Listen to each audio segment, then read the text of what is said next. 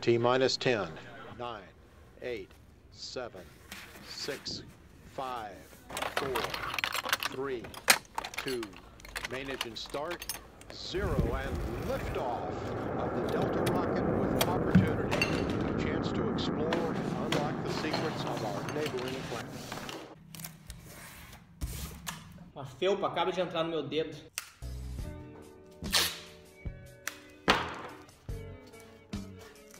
E hoje eu quero contar uma história que começou em 2003 aqui na Terra. E aqui é o planeta vermelho, Marte.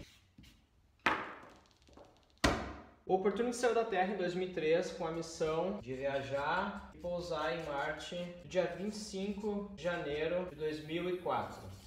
Em mais de 2010 ele bateu o recorde da exploração superficial fora do planeta Terra. Em 2011 a gente ficou sabendo que o Spirit, o robô gêmeo do Opportunity, morreu após ficar preso nas areias do planeta vermelho. Em julho de 2015 o Opportunity bateu um novo recorde. Dessa vez foi o recorde da maratona percorrida. Ele já tinha percorrido 28 milhas nesse momento. Até que o fato que nos traz a esse vídeo ocorreu no dia 10 de junho. Uma tempestade de areia atingiu a localização que o Opportunity estava no planeta vermelho. E depois de 15 anos de exploração e mais de 1000 comandos sem resposta, a NASA declarou que ia tentar por uma última vez entrar em contato com o robô Opportunity. E ele não respondeu.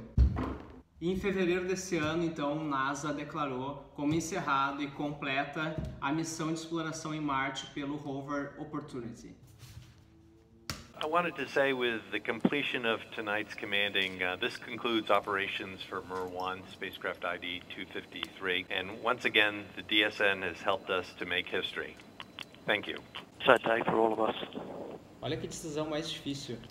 14, you are released. As decisões de terminar algo são sempre muito difíceis. Mesmo quando tu sabe que as chances de dar certo e de tu atingir teus objetivos são pouquíssimas, lá no fundo tu sempre tem uma esperança. E isso vale para qualquer coisa, vale para o relacionamento, vale para pedir demissão, quando tu vai principalmente encerrar o teu próprio negócio ou o teu próprio projeto. Sempre no fundo, mesmo que tu não tenha atingido os objetivos e a tua energia já está acabando, tu sempre tem aquele pouquinho de esperança de que amanhã as coisas vão dar certo. John Callas, que é diretor desse projeto da NASA, ele declarou que para ele o sentimento era como se alguém que ele amasse tivesse desaparecido e ele sempre tivesse mantido aquela esperança de que um dia a pessoa ia aparecer saudável, mas que a cada dia que passava essas chances iam diminuindo e até que chegou um ponto que eles tiveram que dizer chega e a gente precisa seguir com a nossa vida. E essa decisão de encerrar algo que está dando certo,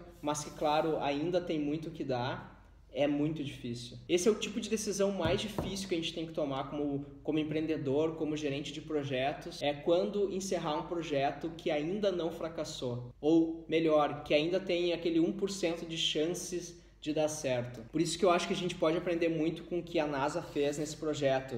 Ela declarou, a gente vai tentar mais uma vez. E depois disso a gente vai declarar como encerradas as operações. Essa atitude que ela tomou, ela é um aprendizado que a gente pode ter para qualquer projeto. Muitas vezes a gente fica colocando energia num projeto e a energia colocada ali só aumenta cada vez mais o risco do quanto que tu vai perder. Porque energia e tempo é uma das coisas que mais importam em qualquer projeto. E esse tipo de gatilho te permite ser pragmático na tomada de decisão. E sempre que tu estiver buscando tomar uma decisão difícil num projeto que tu já tentou 1000 coisas, 1000 vezes, tu sempre tem que buscar uma saída pragmática. Porque se tu deixar pro teu sentimento para mais uma tentativa e analisar os resultados e mais uma tentativa, sendo que tu já tentou 1000 vezes, a energia e o tempo que tu tá colocando ali acaba aumentando ainda mais o risco do projeto. Então, uma das coisas importantes de lembrar é que nenhum sucesso vem de tomar decisões fáceis. E a decisão de continuar tentando algo que não está dando certo, continuar mandando comandos para um robô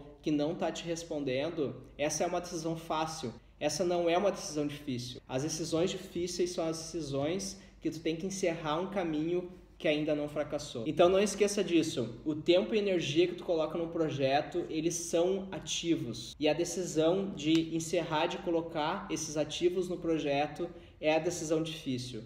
E é a decisão difícil que vai te levar para o sucesso. Beleza?